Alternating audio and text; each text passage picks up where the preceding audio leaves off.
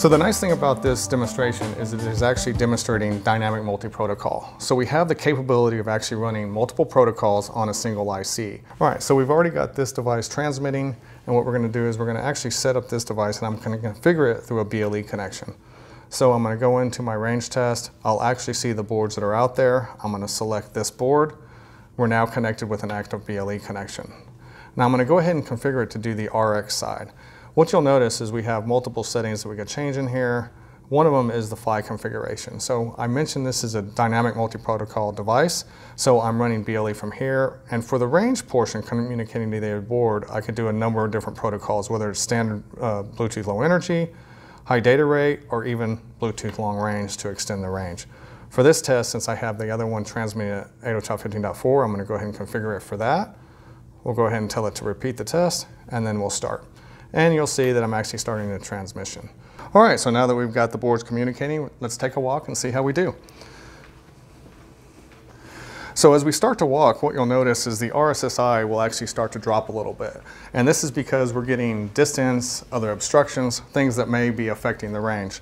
But I still have very good performance. In fact, at this point, I have a very low packet error rate. So as we continue to walk, we're going around corners, we're getting more obstructions, and we're still have a very good reliability, very good link, and a very good RSSI of about -60. Now at this point, if I was using a competitor's device that was around a 110 dB link budget, you would actually see a very high packet error rate, and I'd actually start to lose reliability and start to lose connections. At this point though, we still have a very good connection. We're at about -70 RSSI, so we're going to continue to walk. And again, you'll see that there's a lot of obstructions around here, and we still have a very good point-to-point link. And of course, with this technology, it's designed for mesh devices. So in general, what you want to do is just hop to the next device. But the more robust my device is, the better my range is, the less repeats I have to have, and overall, I just get a better network reliability. So as we come here, you can see my RSSI is still very good. I'm at about -70 dBm. I'm still getting a very good reliability link and very low packet error rate.